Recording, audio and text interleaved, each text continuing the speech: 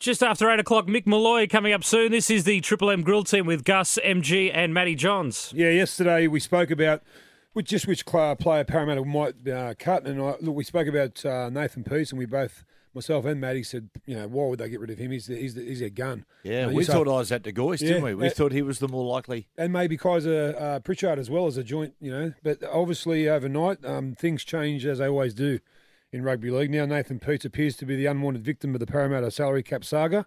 And his dad, Geordi Peats, who I had the privilege to play against, and Matty did as well in the late 80s. He played for the Doggies till 94, then South from 96 to 98, played 74 games, and a real hard, uncompromising hooker like his son. And I'm glad to say that he joins us today. G'day, Geordie. How are you, my brother?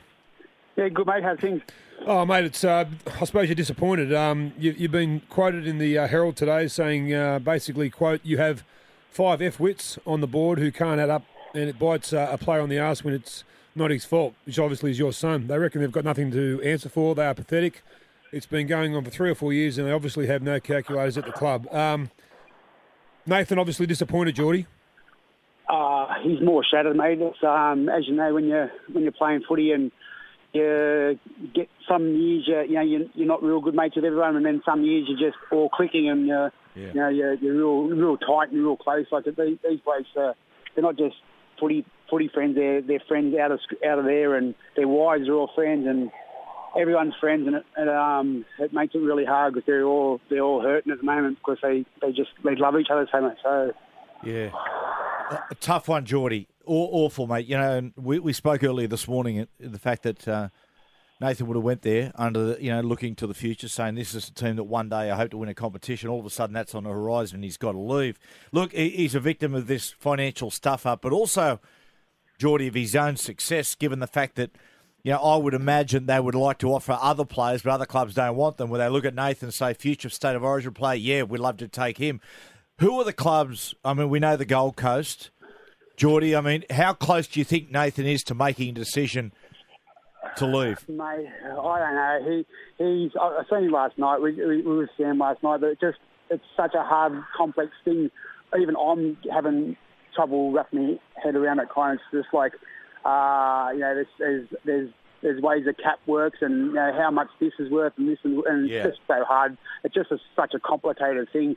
Whereas that's probably the easier option is to get rid of Nate because he's on bigger money. That's right. And that just wipes it out in one go. Otherwise, they've got to do 3, 4, 5 other players to make up the difference, and it is a very confusing thing, mate. I left him last night for him, and he's got a young family. He just had grandson's 12 months old.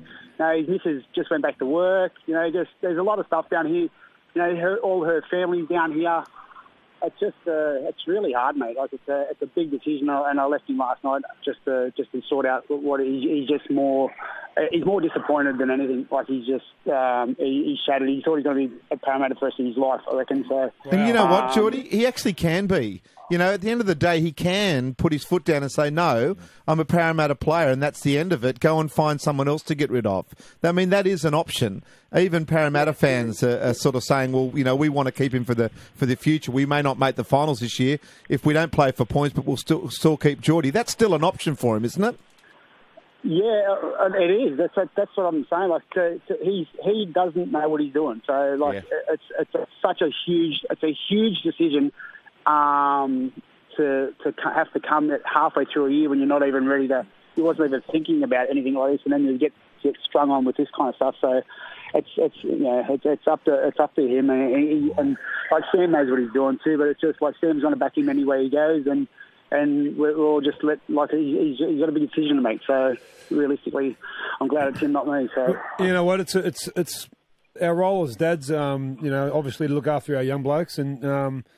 Sometimes we get a little bit self-centered about what we want, but in this instance, you live on the Gold Coast, so you're basically saying that you want the best for your son. And I know you've given it to the board in no uncompromising circumstances in the paper today.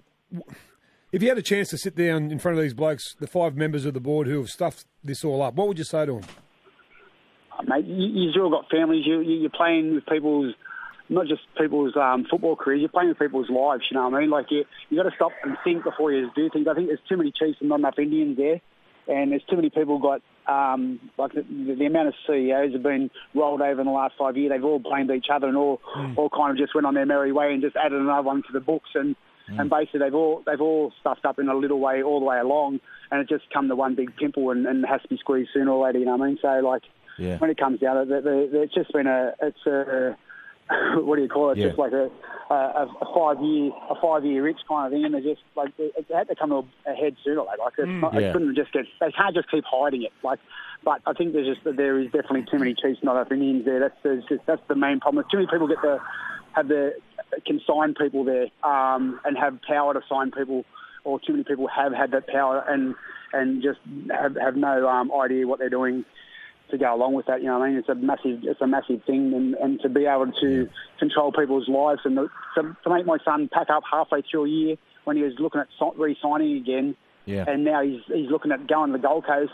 like 1,000 k's away and taking his family and uprooting them halfway through a year, and then missing out on making it. Like, they've already lost their 12 points now. He's gonna have to miss out on like even being with his mates for the rest of the year. Like, he doesn't know what he's doing. Like, he's honestly. He's shattered, mate. You know, I can only imagine, Geordie. I can only imagine because as you said, the complexity of the situation is this: he doesn't want to leave Parramatta. The supporters don't want him to go, and the teammates don't want him to go, and really the coach doesn't want him to go. However, if he does put his foot down, as Gus says, they're going to be playing on Friday night for no points.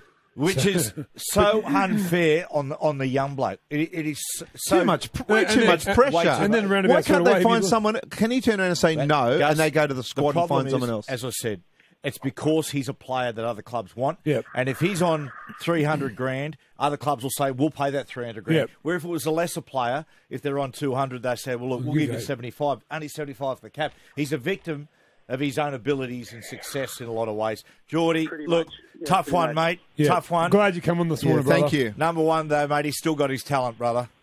That's it, mate. Yeah. Good on you. And you're a pop mate now. Gee whiz. What are you, 48, 47? 46, bud. 46. Hey, Geordie, just before we let you go, what was it like playing against MG and Matty? He's a big, ugly man, and Matty was a skillful. Smart ass. You just had to watch all. Yeah, smart. No, we're talking about Matthew Johns, not Joey Johns. See you, Geordie. Geordie. See you, mate.